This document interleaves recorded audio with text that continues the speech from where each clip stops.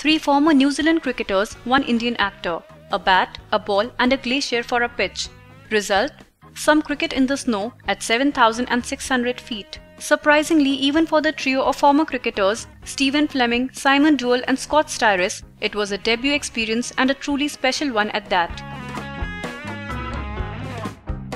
Bollywood actor Sidharth Malhotra, who is here as the newly appointed tourism ambassador of New Zealand in India, thoroughly enjoyed the game at Isobel Glacier in Mount Aspiring National Park here, in the midst of magnificent mountain peaks and a crystal clear lake.